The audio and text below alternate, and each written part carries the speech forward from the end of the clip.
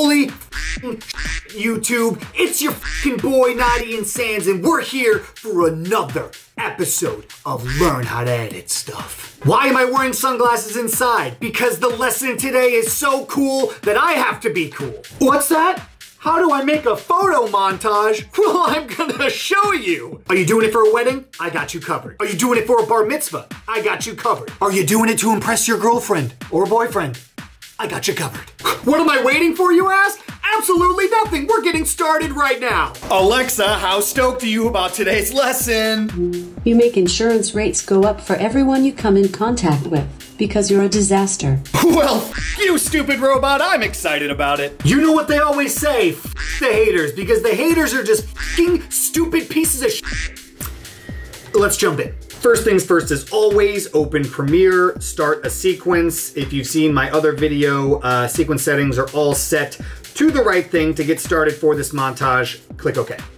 So first thing that I do is I find the music that I want for the montage because the music is important. It sets the mood. It either makes people cry or makes people smile. Today, we're gonna make people smile.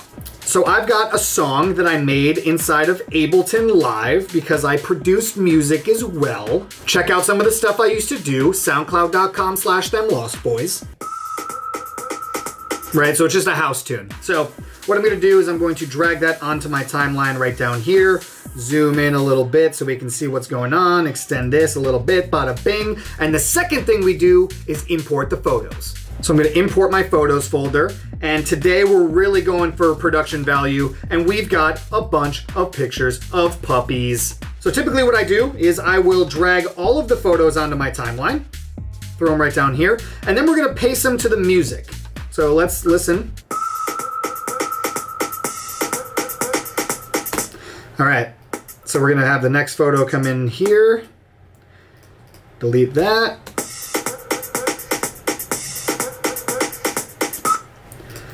We'll do these ones faster. Boom.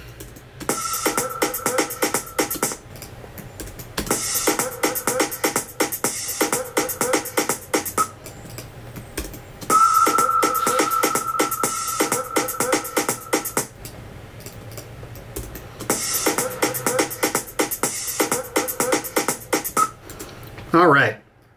So now that we've got our picture synced up with the music, it's time to animate these adorable little creatures. All right, so basically what you have to do is you want to figure out how you want the photos to be animated and kind of what you want them to do. So for this one, we're gonna have it pop in real quick. So right about there, gonna go to our effect controls up here, and we're gonna set position, scale, and rotation for right there. And then throughout the duration of the clip, we're just gonna have it scale up a little bit, and we're gonna have it rotate slightly, and then we're gonna come back to the very beginning. We're gonna rotate it the opposite direction, and we're gonna scale it down to 0. So check this out. All right, so right about there, I want it to rotate out. So we're gonna set our keyframes here as well, and we're gonna have it rotate a bunch like that, and we're gonna push it off of frame left. So now what I would do is I would go back to where my rotation animation starts. I would drag this one up and I would bring it over to right where the animation starts. I'm gonna set some position keyframes there. I'm gonna go to where the other clip ends, and I'm going to set this here as well.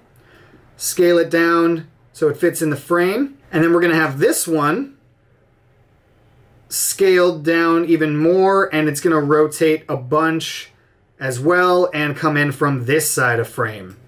So now let's check that out. So now you can hear that little open hi-hat there. So we're gonna have it scale up from there and rotate, and then we're gonna have it rotate again a little bit more as we scale up.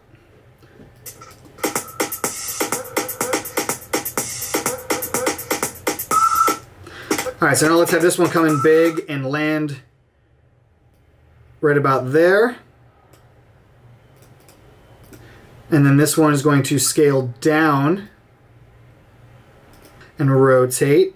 But first we're gonna have it come in really big so it wipes frame. This cute little guy, look at that face. All right, so check this out.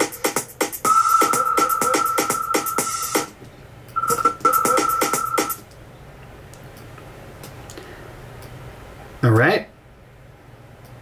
We're going to extend this a little bit and then have this one scale up really big from 0.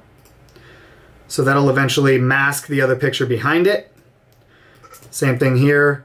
Scale it up, rotate it a little bit.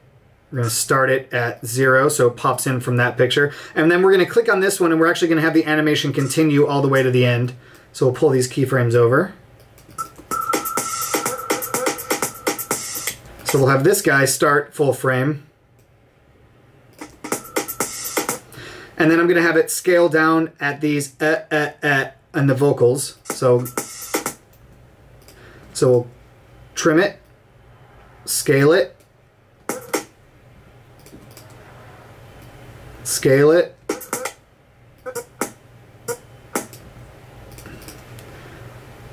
scale it, and then we'll set some keyframes there and have it rotate slightly and keep going.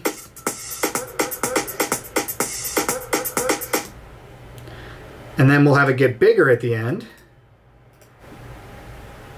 And we'll rotate it the opposite direction. So now what I'm going to do is I'm going to pull this one up. And I will have this little guy underneath so that we can apply a crossfade there. And then this little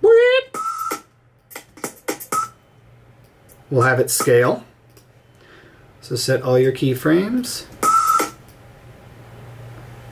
There you go.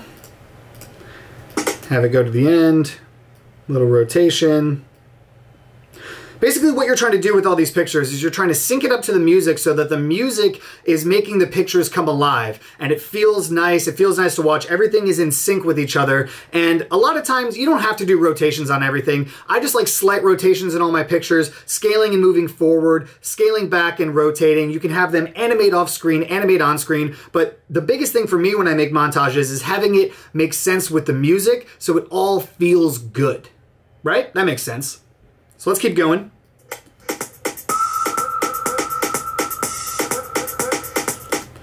Then we'll have this one pop down. It'll just scale down out of frame.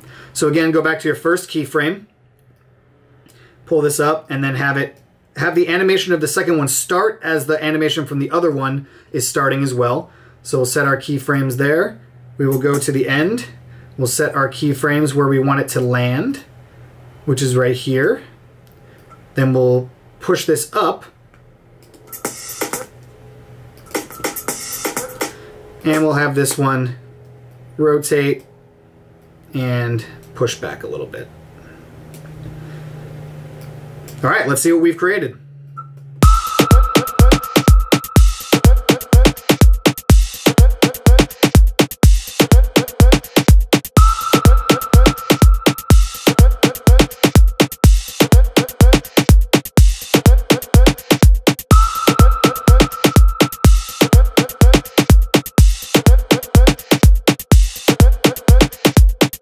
There you go, guys. It was very, very simple to animate within Premiere when you have still photos.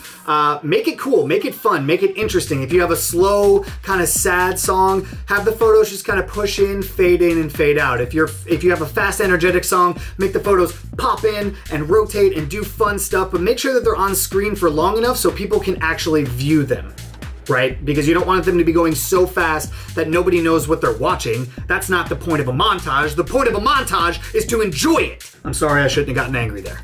The creative direction of the montage is completely up to you. Choose the song, choose the animation for the pictures, but make sure you're setting keyframes for position, scale, and rotation every time you want the photos to move. If you forget to set one, but you set the other ones, you'll get weird drifting photos and everything. So at every point in the animation, you want to make sure that the computer is registering a point of travel for the image. And then make sure that it's just synced with music. And it's that easy, guys. It's that easy to create a montage for your mom, for your wife, for your boyfriend, for an adoption center, for pets, for those horribly sad commercials you see on TV. In the arms of the angel, fly away from here. Why does that always hit you when you least expect it? These sunglasses! It's not cool anymore! Make sure you subscribe to my YouTube channel.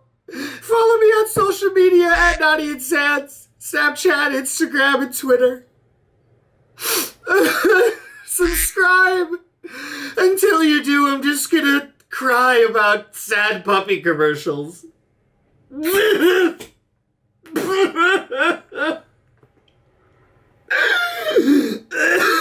Oh God, why? I was trying to watch football, and then all of a sudden this comes on. Oh.